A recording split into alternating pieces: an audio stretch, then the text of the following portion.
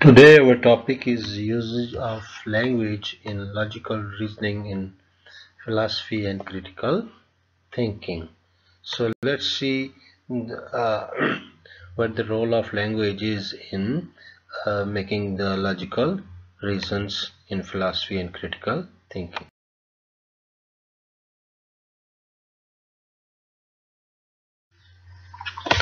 So let's see usage of language in logical reasonings. We use language is to reason. It is this use of language with which logic is primarily concerned. So the use of language to reason is the main concern in the logic and philosophy related to language. The purpose of logic is to improve our critical thinking. So why we wanted to improve our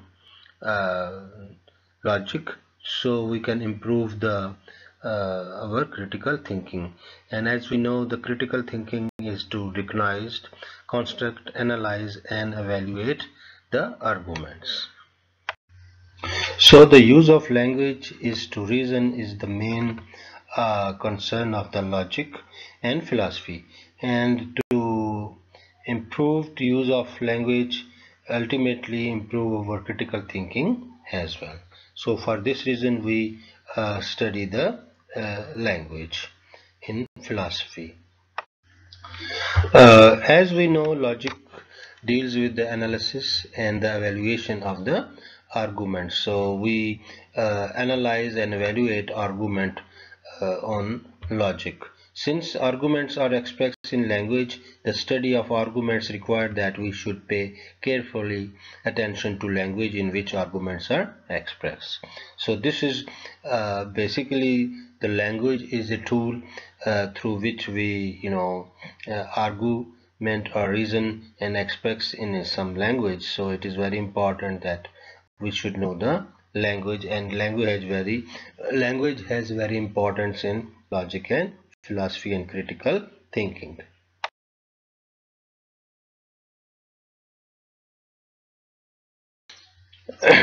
Language and logic continue. The formal pattern of correct reasoning can all be conveyed through ordinary language, but then so can a lot of other things are also involved in that.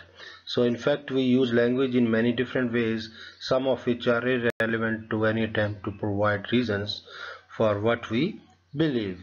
So it is helpful to identify at least three distinct uses of language. Number one is informative use of language, which is for information, and then expressive use of language, and that is for expression, and then directive uses of language is for direction or giving the orders. So let's discuss one by one. Number one is informative use of language. The informative use of language involves an effort to communicate some content. When I tell a child the 5th of the May is a Mexican holiday, or write to you that logic is the study of correct reasoning, or just jot a note to myself, Jennifer 5553769, I am using language informatively. So these are some of the examples of how we use informative language. This kind of use presumes that the content of what is being communicated is actually true, so it will be our central focus in study of logic.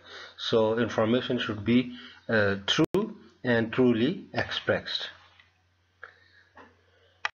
So the next kind is the expressive use of language. So we use the language to express ourselves. In the previous one we want to give the information or content, this one we want to express ourselves. An expressive use of language on the other hand intend only to vent some feeling or perhaps to evoke some feelings from other people. So we use this language to express our feelings, to get other people know about the feelings, or sometimes we evoke other people that they will express their feelings. So we provoke them that they will say something about themselves. When I say Friday afternoons are dreary or yell ouch, I am using language expressively. So I'm expressing something about an event or of a day or something, or like maybe after Friday afternoons are really hot. It is or yell which is if I feel some pain or I got hurt, so I'm using language expressively. Although such uses don't convey any information, they do serve as an important function in everyday life, since how we feel something matter as much as or more than and how and what we hold to be true. So this is basically we using language to express our feelings to others.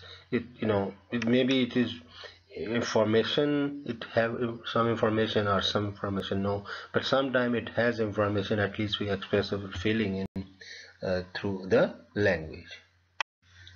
The third kind use of language is directive. So as it sounds from its word is when we are giving the direction. So finally, directive use of language aim to cause or to prevent some overt action by a human agent. When I say shut the door or read the textbooks or memo myself, don't rely so heavily on passive voice. I am using language directively. The point in each of these cases is to make someone perform or first a particular action. So we are using this language to ask someone to perform something or not to perform something. This is a significant linguistic function too, but like the expressive use, it does not always relate logically to the truth of our belief. So it is very important to function of language, but like expressive way doesn't matter. Maybe it couldn't be logically or true for of our beliefs. Use of language types. So the intending use in a particular instance often depends more on the specific context and the tone of the voice than it does on the grammatical form or vocabulary of what is said. So sometimes we see the use of language, so what is intended and what is the context and the tone of the voice is not its grammatic things. I think we have in one lecture we have said that it is like what is meant by what we are saying. The simple declarative sentence, for example, I am hungry, could be used to report on a physiological condition or to express an feeling or implicitly to request that someone feed me. So this is in fact uses of two or more variety may be mixed together in a single utterance. Stop that, for example, using involve both expressive and directive functions jointly. In many cases, however, it is possible to identify a single use of language that is probably intended to be primarily function of a particular linguistic unit. Since we do in fact employ language for many distinct purposes, we can minimize confusion by keeping in mind what we are up to on any particular occasion.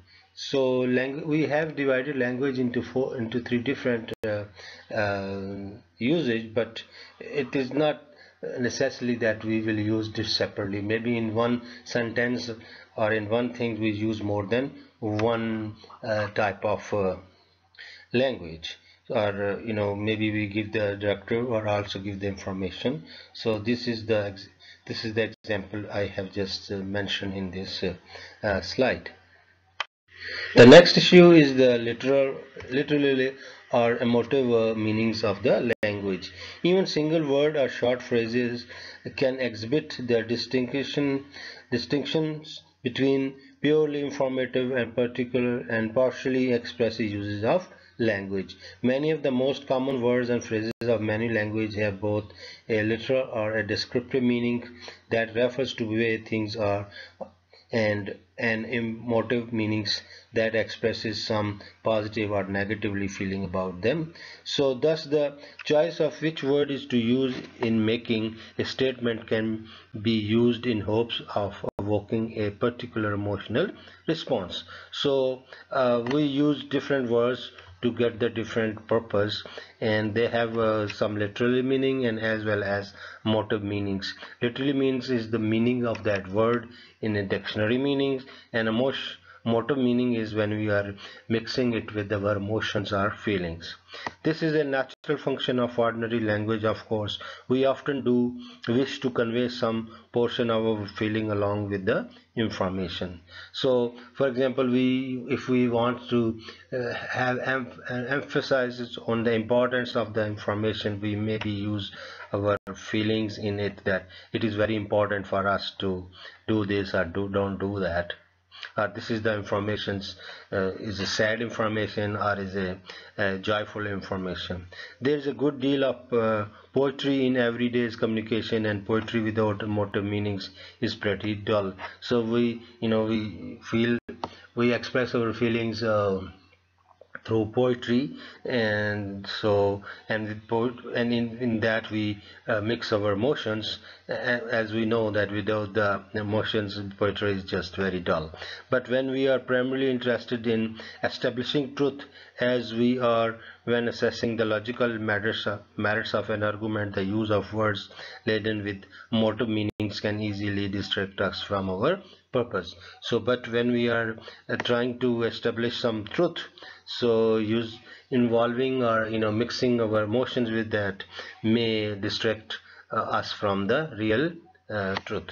So these are the literal meaning of language or the motive meaning of the language. So when we sometimes we use motive meaning, motive things in our language, and sometimes we don't. It depends on the purpose of our reasoning or purpose of giving information, or what kind of information or language we want to use.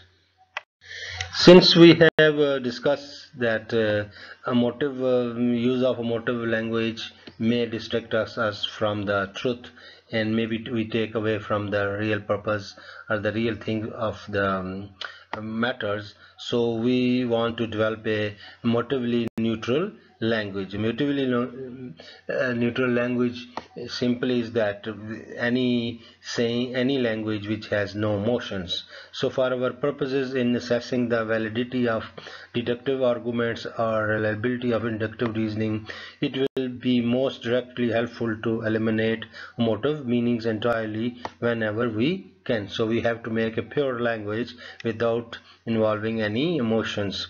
Although it isn't always easy to achieve a motively neutral language in every instance, and the result often lacks the colorful character of our usual public discourse. It is worth the trouble and instability, because it makes it much easier to arrive at a settled understanding of what is true. As we know, without emotions, or the our language become very dull or colorless.